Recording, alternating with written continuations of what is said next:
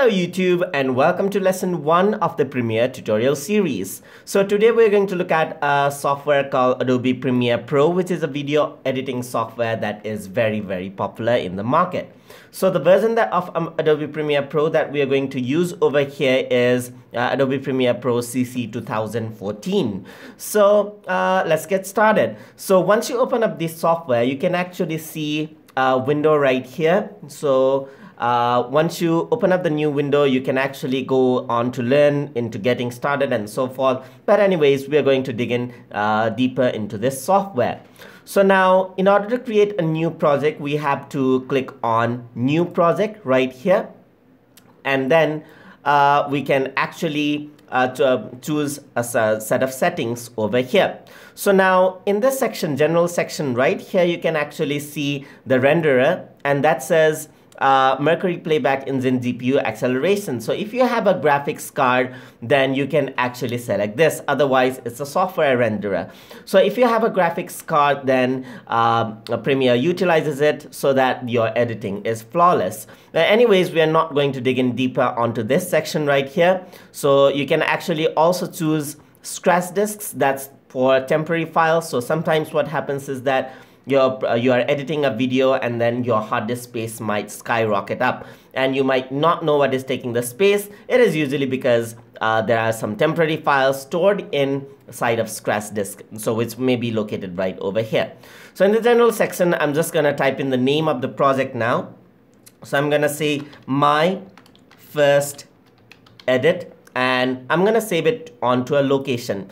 And now when I am video editing, what I want to do is I want to make sure that all of the files that I'm editing, video editing, is in the same folder so that I do not face some trouble later on in the editing project. Because what we tend to do is when editing videos, we tend to keep audio files in one drive, such as D drive, video files in E drive, and that really messes things up. So I want to avoid that at all costs. So in my TutorTube drive, I'm just going to say my first edit. So that's going to be my video editing file right over there, and select folder and just save this. So just press OK, and then the software is loading, and there you go. I have my first Premiere tool right now. So right now what happens is that I do not have anything to edit in. So what I have is I have a default window right here, and sometimes you might not get the same window because it is quite adjustable, just like this. So what I can do is I can simply go to Windows, go to Workspace, and then reset the current workspace right there to get onto the default mode, just like this. So then what happens is I get all the settings just like that. So now let's get familiar on to what is available in the software. There I got my toolbar, which is my default way to edit. And then here is my project window. Here is my source window. Here's my effect control, audio clip mixer, metadata, and then my media browser from which I can browse my video files right on from the software itself. I got my info, my effects, markers, and history. And to access more of these tools right here, I can go to Windows and then I can select any of the things right here. For example, I got my effect controls. If I click on effect controls, then I will actually get to that window just like this. So I can go to Windows, let's go to effect controls, and then there you go. I can even close these windows if I don't want them here. And in order to access them again, I can simply go on and select effect controls and it'll appear right there. And the Premiere is really adjustable. For example, if I want my toolbar to be in other place, I can simply drag the handle and drag it onto the side just like this. And there you go. I have my toolbar at the side. I can readjust this as well. And then there you go. I got my new layout. I can also readjust this. I can also make another clip. Let's say, for example, I can drag the history up here. And there you go. The history bar is now there. The marker over there. And that's it. And if I want the panel side by side, what I can do is instead of dragging it in between, I can actually drag it onto the side so that I can have my panel side by side just like this. And this is really adjustable. So you can see that working around Premiere is really flexible. So what I want now is I want to get back my old effects. So I'm gonna go back to Windows and then reset my current workspace.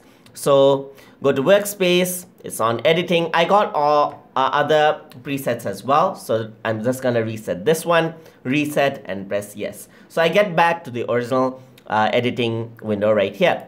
So in order to start editing, I need to create something called a sequence. I have no sequence by default in my timeline, and if you're using an older version, it'll first ask you which setting you want your sequence to be in. So for here, to create a new sequence, you can actually go on here onto the new item window and select sequence, or right click over here in the project panel, go to new and go to sequence. So once you do that, you're actually asked on what type of video file you want to add in there. So usually what we do is we just select the footage that we have. So usually we have a DSLR camera, and then we select the resolution that we have right here according to our preference, and then just press open. So if you're new to video editing, you might get confused with these kind of settings. So there's an easier way for you to import the video files, which will automatically create a sequence for you. So usually what you can also do is you can import the video files right here. You can go on to media browser and then select video from there, or what you can do is you can double click over here, then you can browse onto your media files just like that. So let's go for the hyperlapse video right here, press open, and there you go, you got the video right over there. But usually what happens is that now a sequence is not created, so there is no way for me to edit the video right here. So what I'm going to do is, instead of finding out what sort of footage is this, I can simply drag on the footage right onto the new layer. And once I do that, what happens is that the layer actually creates a sequence and the settings are all matched up, so I don't have to worry about it. So if you have the footage shot from the same camera, then you can simply drag it on and then do the further edits in this sequence itself without having to edit in further. But usually what I want to do is I want to set a standard. So let's say, for example, let's see the setting, let's see the frame rate and resolution of this video right here. So I can right click, go to properties, and I can see that this is an image size of 1920 by 1080 and the frame rate is 24 frames per second. Source audio format is 48,000 Hz, and it's a stereo, 16-bit stereo and 32-bit floating point stereo. So I can right click and see the settings there as well. So I want to create a sequence similar to that, or I can create a different sequence, but that won't really do much in the that won't show up a good quality. So I want to maintain that as such. So I'm going to go on to sequence. So that is actually my DSLR right there. So I guess this one matches up quite a bit. It says 1080p and 24. Let's check the detail settings right here. So it says 1920 by 1080, 23.976. That's close to 24. And the audio sample rate also matches. So since the DSLR camera footages are similar to this, we can actually use this as this is the standard. So I can just press OK and then drag the footage right here. And in order, what the newer version of Premiere also does is, if the sequence setting does not match, it actually pops up this window saying clip mismatch warning. So it actually means this clip does not match the sequence settings.